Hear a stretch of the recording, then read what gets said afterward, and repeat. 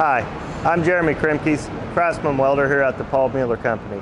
This short video is for any customer looking to install a new oval manway into their tank. We'll break down the process step by step to ensure your new product performs consistently.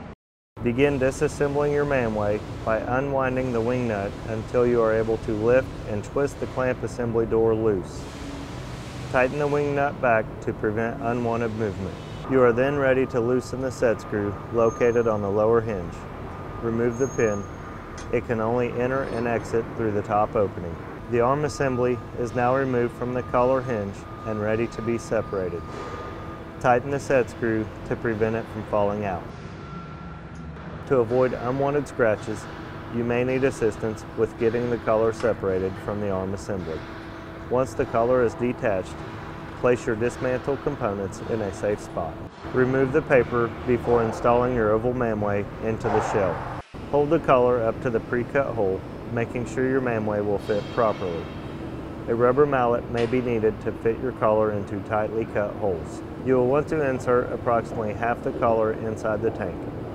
Having another person around to help stabilize the collar is recommended.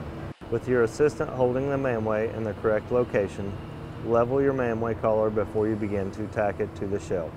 Be sure to tack in 4 opposite locations. Make sure the collar is still aligned correctly, then begin tacking the collar every 2 to 3 inches, making sure no gaps are between the collar and shell. You're now ready to fully weld the manway to your shell.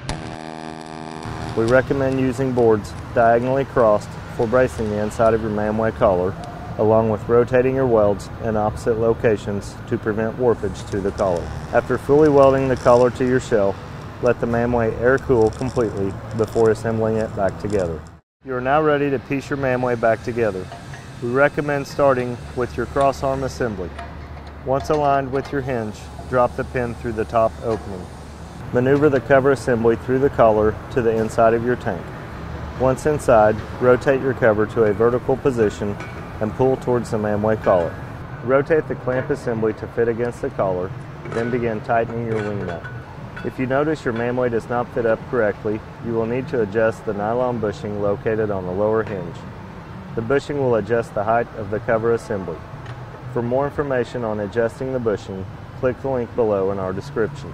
This should secure your oval manway into your tank. If you run into an issue or installation does not go as expected, please contact our equipment experts at paulmueller.com or by calling 1-800-MUELLER.